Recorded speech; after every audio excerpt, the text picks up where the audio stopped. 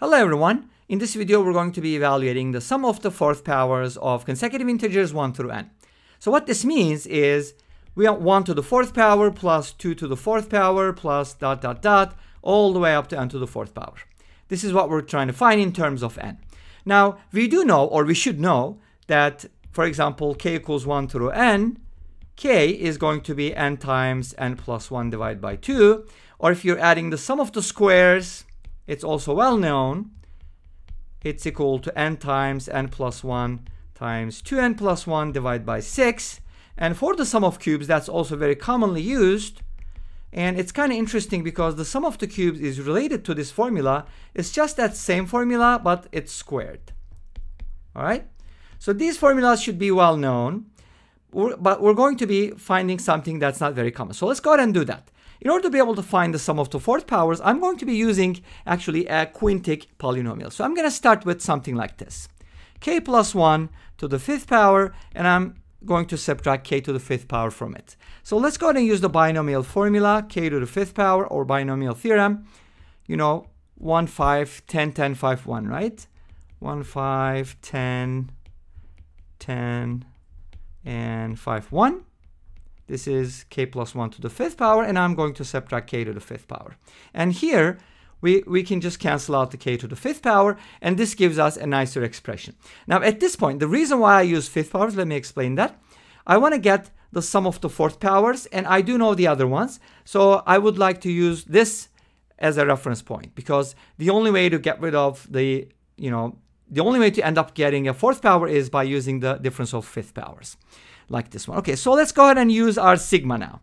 Now, using the sigma notation, we're going to be separating these into two pieces. So let me go ahead and write this first.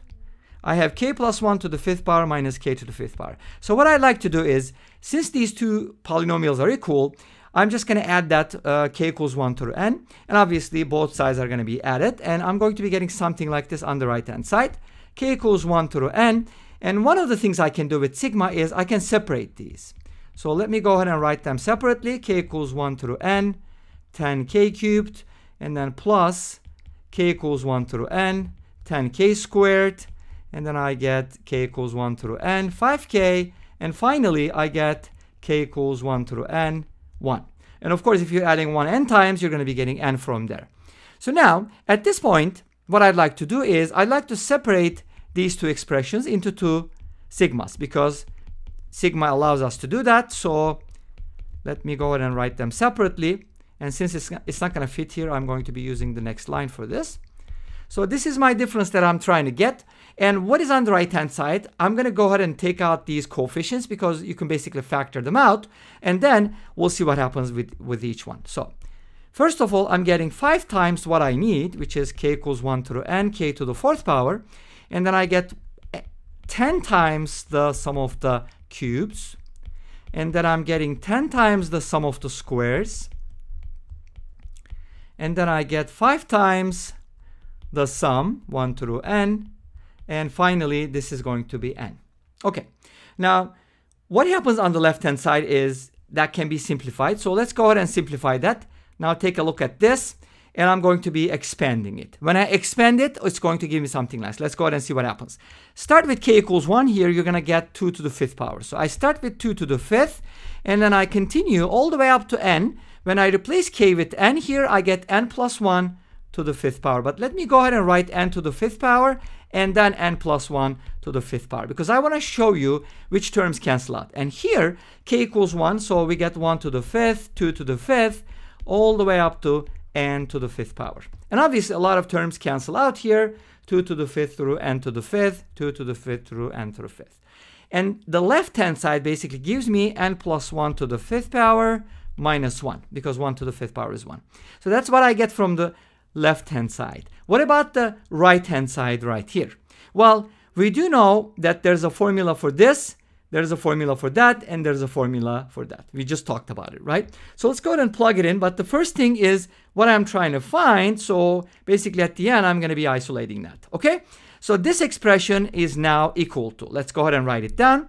We get 5 times, the expression k equals 1 through n, k to the fourth power. And then I have plus 10 times. And one of the things you can do is you can just plug in the formulas here. We have the cube formula, which is n times n plus 1 divided by 2, and you're supposed to square that. And then plus I have the 10 times the sum of squares, which is n times n plus 1 times 2n plus 1 divided by 6, and then plus 5 times n plus 1 divided by 2, and finally plus n.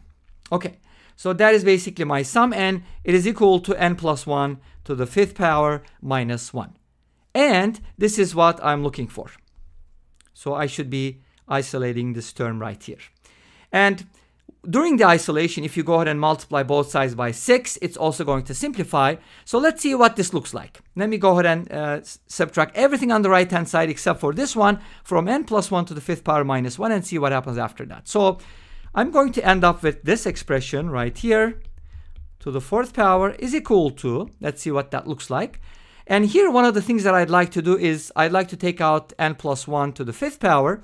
So let me go ahead and write it this way first, and then I'll show you what that looks like. Okay, so this is going to give me minus 10 times n plus 1 over n plus 1 over 2 squared minus 10 times n plus 1 to n plus 1 over 6 minus 5 times n plus 1 over 2 minus n. Okay, so everything is being subtracted from the left hand side. And let me go ahead and simplify this a little bit for you, and then I'll show you what the next step is going to look like. Okay, so we're going to be making, and at this point, if you want, we can go ahead and multiply both sides by 6, and that's going to give us the following. I'm going to be skipping some of these calculations because they're going to take too long, and I know that people don't like long videos. So to keep a long story short, this is what we're going to be getting from here. And notice that here we have n plus 1 to the 5th power, we have n plus 1, we have n plus 1, and here we have a negative 1 minus n, which can be written as negative 1 times n plus 1. So n plus 1 is a common factor. I'll pull that out, okay? And then when I pull that out, I'm going to be getting something like this inside the parentheses. I'm going to be getting 6n to the 4th power plus 9n cubed plus n squared minus n. Again, I simplified all of this for you to save some time here, and let's see what this gives us. Notice that here we're getting n as a common factor, so I can go ahead and pull that out, n times n plus 1, and that should give me 6n cubed plus 9n squared plus n minus 1.